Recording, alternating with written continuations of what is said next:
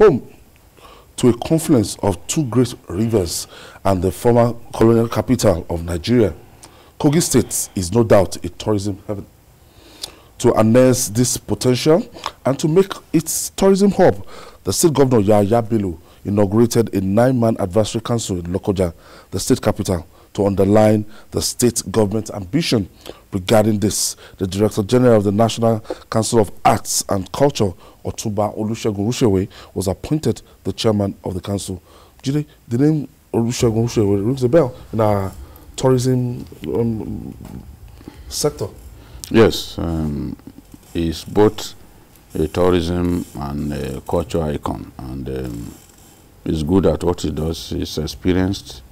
He's traveled across the world for the purpose of promoting Nigerian culture and promoting tourism as well in our country. And the governor of Kogi State took the right decision by headhunting him, though he still serves at federal level, but he has headhunted him to help put those structures in place that will ensure that Kogi State benefits from the undoubted tourism potential. And the governor has also put Dr. Ronke Bello. Dr. Ronke Bello served 3 different Nigerian presidents. She was working abroad when the governor brought her home to serve her state. She was one who organized the NMMA in Kogi State, and everyone testified that it's probably the best organized award ceremony by the NMMA in their history, because the whole thing was conducted with so much class that people have come to identify with Dr. Ronke Bello. So what is required now is for the modalities to be put in place. Kogi has tourism potentials. Look at the fact that the confluence, the Y-shaped confluence of River Niger and River Benue, 2 of the longest rivers in Africa, actually came together in Lokoja, is one thing, one tourism site that can be exploited. Then, of course, Mount Patti, where Lord Lugard had a 2-room residence and office he used at the top of that mountain. He had his 2-room residence at that time, and a lot of the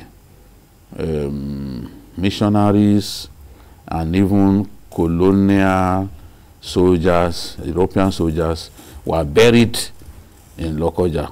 So in different locations there are burial sites of those white people that our people can visit from time to time if they make them a lot better. So this is what our friend Ronsewe, Dr.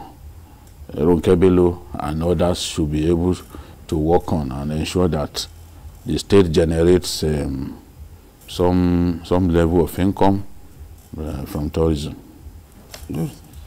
I have no doubt in my mind that the governor made a very good decision, because if there is somebody in this country who is an icon when you talk of tourism, it's Otumba Rushewe.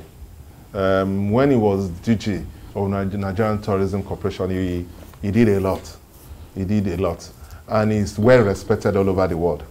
I had the privilege of witnessing him in Cape Town, South Africa, when he was invited by the world body to deliver a paper.